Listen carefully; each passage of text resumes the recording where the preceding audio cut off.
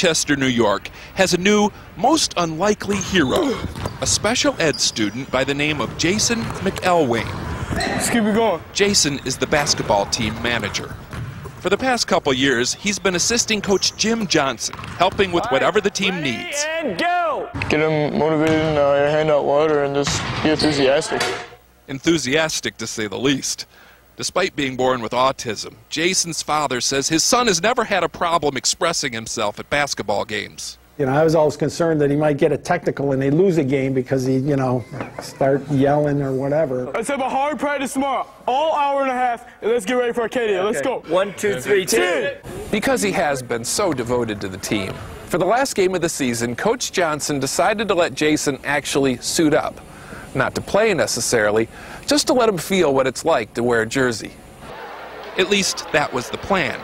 But with 4 minutes to go in last week's game, Coach Johnson stood up and pointed to number 52, Jason McElwain.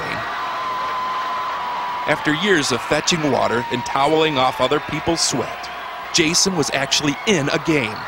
His first shot was a 20-footer from the right baseline.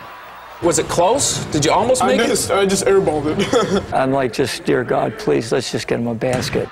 His second shot missed too, but the third was a charm. A three-point no-doubter. And Jason wasn't done yet. Not by a long shot. If I wasn't there to witness it, I wouldn't have believed it, you know. You caught fire. I just caught fire. I was hot as a pistol. Jason ended up shooting 6 3-pointers.